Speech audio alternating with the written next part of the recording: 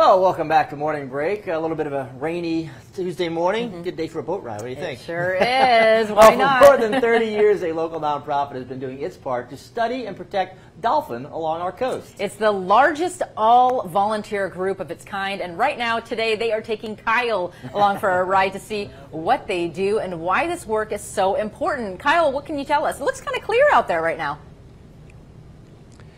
Yeah, I was going to say when we walked up to the dock, I asked them who chose today to come out on the boat, and they said I did. That's right. But I got with the Dolphin Project, and I tried to say, when can we get together, get out on a boat? I want to thank the skipper, Tim Dunbar, for bringing us out here today on the Wilmington River. You can see off in the distance there. It's a little darker, but it's not raining right now. It's calm, and we're out looking for dolphins, if you will. Haven't seen anything yet, but we've got our fingers crossed that maybe sometime over this hour we'll spot something in the water, and maybe we can bring that to you live. I want to bring in Peach Hubbard, who is the president of the Dolphin Project that is about to celebrate 34 years.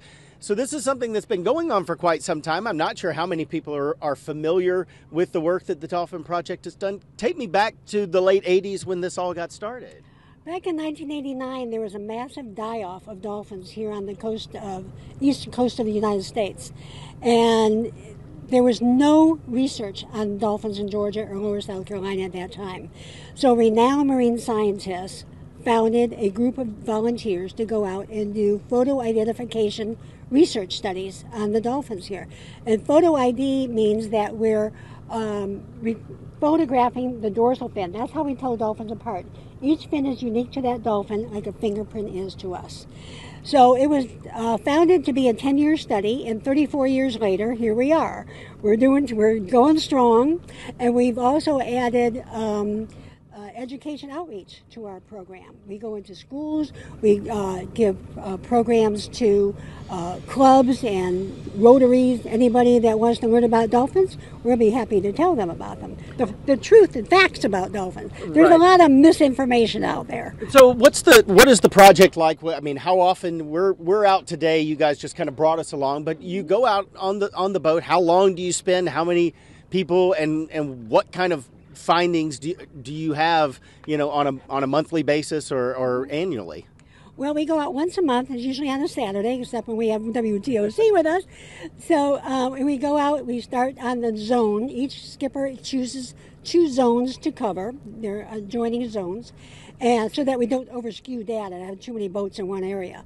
And we record the data when we see the dolphins. We record their behaviors, the latitude and longitude, numbers, their sizes, and all our viable photos and data go to Duke University in the 2 databases up there.